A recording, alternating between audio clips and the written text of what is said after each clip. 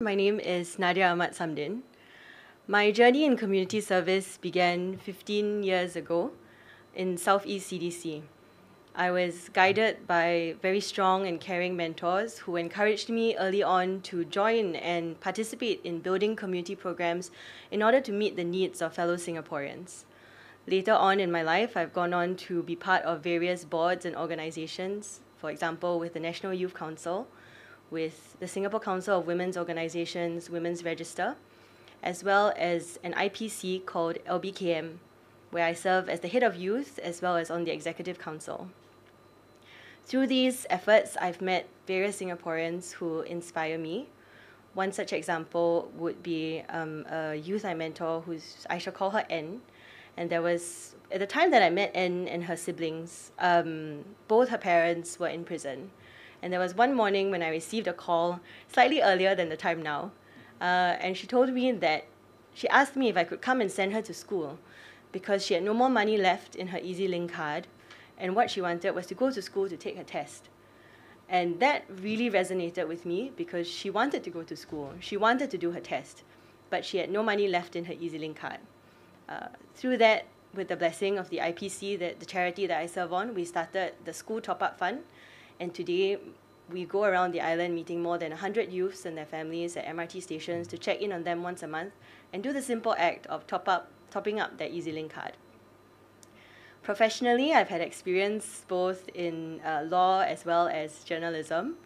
I am currently an associate director with TSMP Law Corporation.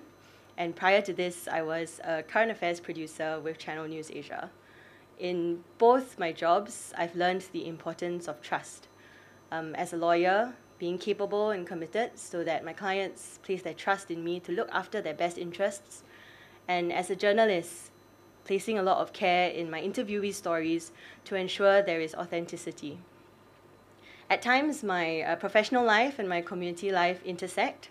One of the roles which I've been very privileged to serve on is as a panel advisor to the Youth Court. And in the firm I work in, I'm also part of the committee leading our community efforts.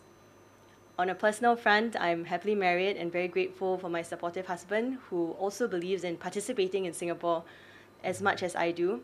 And I've been guided all my life by my parents and my brothers who gave me everything they had, even when we didn't have very much.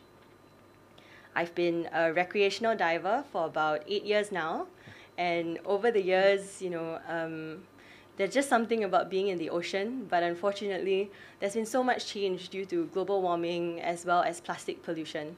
And I hope very much to be able to work with more experts and advocates on this issue. As mentioned by my colleagues earlier, the economic and social challenges caused by COVID-19 are really unprecedented. But more than that, what is also really important is how we react to this rate of change mentally and emotionally.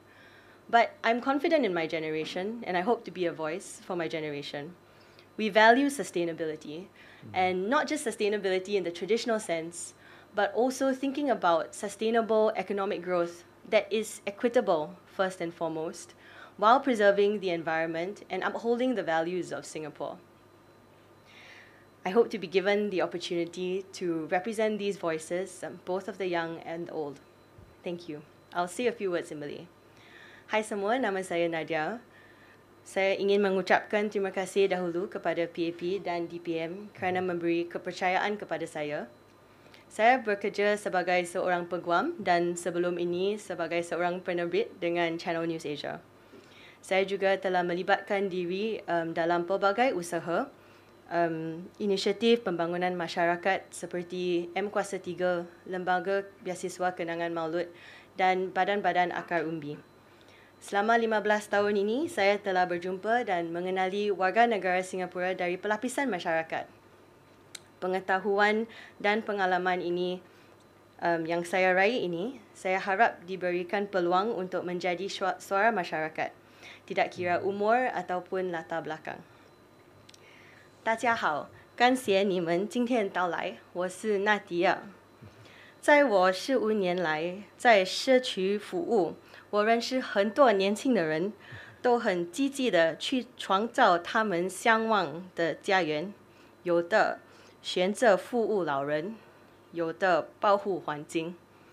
我也很关心新加坡和我们的未来，希望你们会支持我，谢谢你。